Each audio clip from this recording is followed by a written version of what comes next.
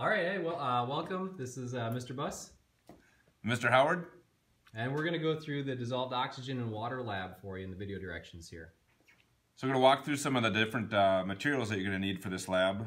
And I'll kind of point these out as I pick them up. We got a stainless steel temperature probe, a dissolved oxygen meter, a LabQuest 2 device, one 250 milliliter beaker, one 600 milliliter beaker with a styrofoam cup. We got some ice.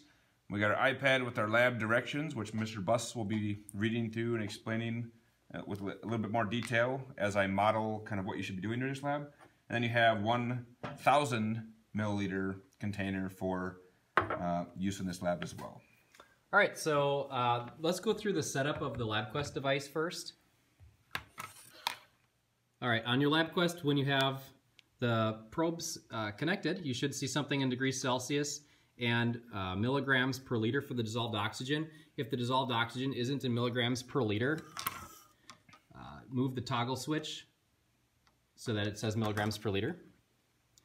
And then on the LabQuest device, it's not a bad idea to go File and then New so that you can make sure that you're on a new experiment.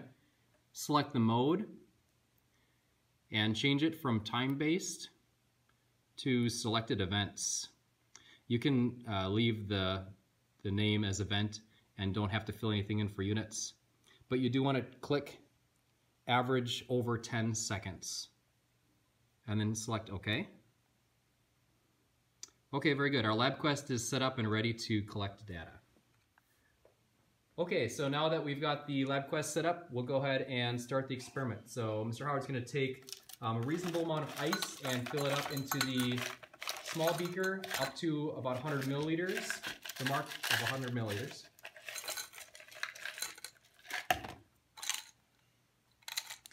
That's slightly over, but this should do. So there's the 100 milliliter mark, so make sure, yep, you have it up to the 100 milliliter mark. And then top that off with water up to 100 milliliters.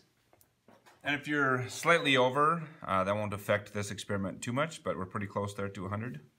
Okay, and so now then Mr. Howard's going to transfer carefully, because the container's got a kind of a small opening. Try to get all the water and ice into the large mixing container.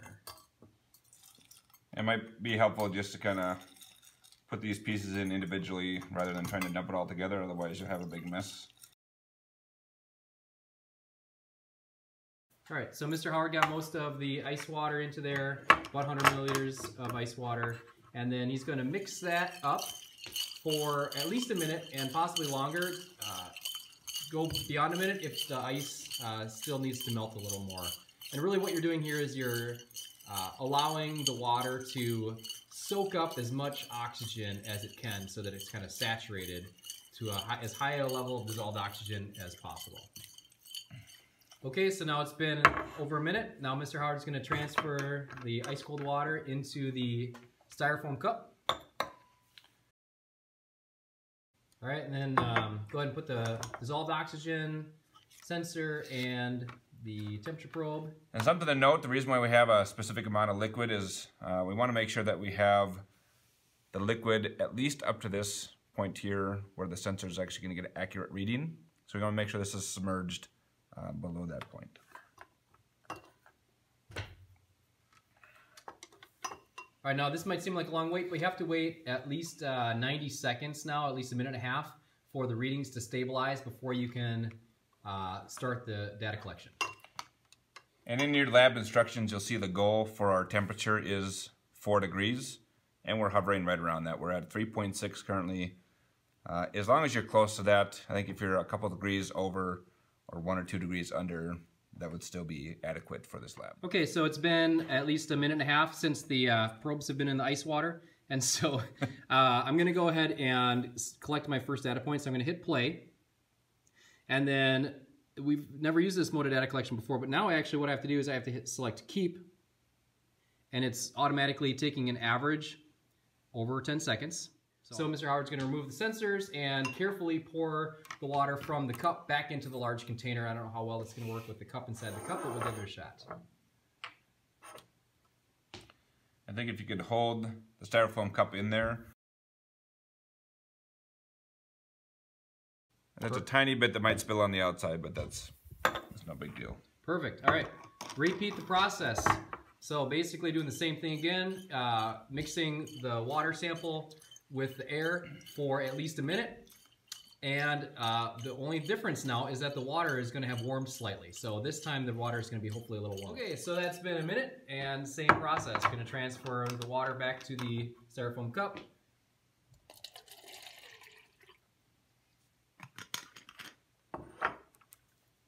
Put the probes in the water, make sure that the dissolved oxygen probe is submerged, and then wait for 90 seconds, a minute and a half, until the readings have stabilized, and then we'll collect data again.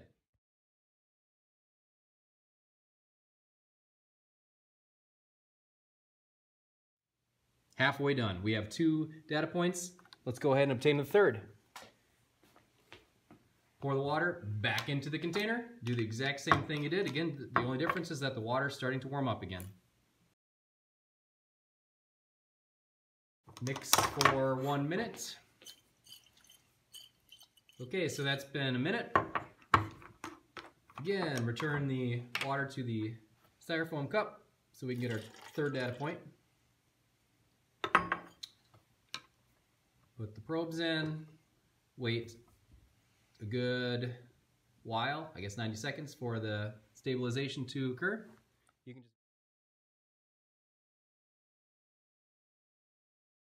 All right, perfect. So there are our first 3 readings.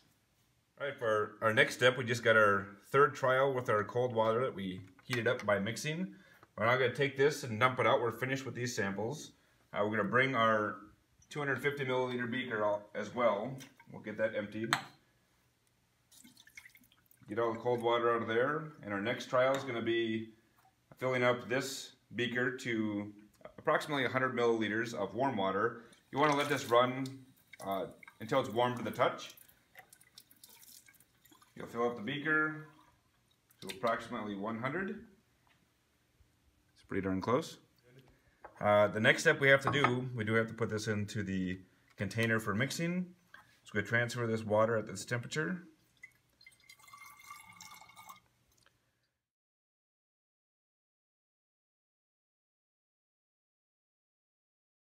Okay, so it's been a good minute of shaking the water in the large container. Transfer our fourth and final water sample, the warm water, into the cup. Then just like before, we'll take a reading. Put the probes in, wait 90 seconds till they stabilize. Okay, so we're going to collect our fourth and final data point. With this one's with the warm water, so again, just like before, I'm going to select keep. All right, so I've collected all my data points. At this point, I can clean up the lab, but I want to keep this out because I'm going to want to transfer this to my iPad on graphical analysis. And the next video is going to show you how to take a look at the data. When you've done all the fourth data point, select stop, and that'll end the data collection for that experiment.